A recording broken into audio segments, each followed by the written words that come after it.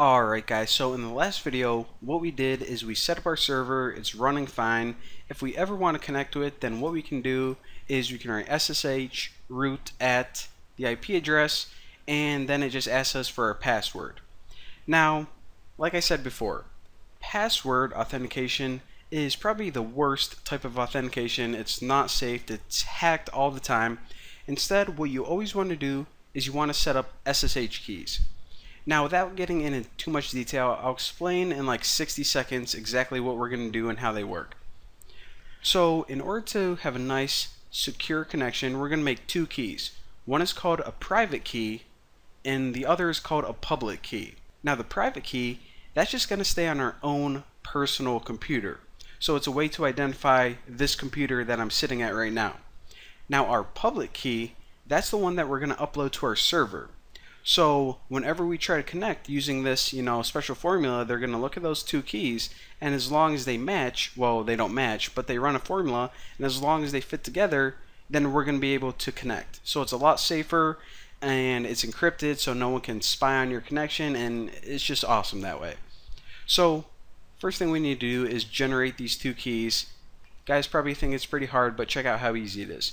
Just open your terminal and type SSH, and remember, right now, I'm not connected to my server. I'm just on my own computer running these commands. So SSH minus keygen, and after this, write minus T RSA.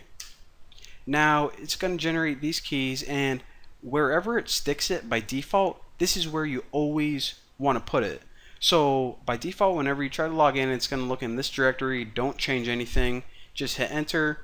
And if you want to protect it with a password, you can, but for this tutorial, we're just going to keep things real simple. So what it did with one command is it generated both the keys that we need. So this one right here is our private key. That's going to stay on our own computer, and this public one is the one we got to stick on our server so it can, work together and, authenticate us. So now, let me clear this out so you guys can see. So whenever you want to copy that public key that we just generated to the server, just write SSH minus copy minus ID. Not ED, ID. So then you just write root at your server's address right there and hit enter. So after you type in your password, boom, check it out. One key added. So now what we can do is this. So going, doing my thing, went out to lunch, coming back, you know what, feel like connecting to my server, maybe working on my website. Maybe I feel like doing work for once. So what I can do now is this, and actually let me copy the IP address. I don't know if I had that copied still. Alright, so now whenever we type SSH root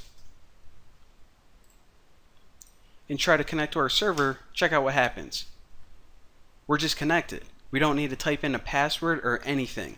And you're like, why didn't you need to type in a password? Well, remember, we have that key on our computer, and that's what it automatically reads whenever we want to connect.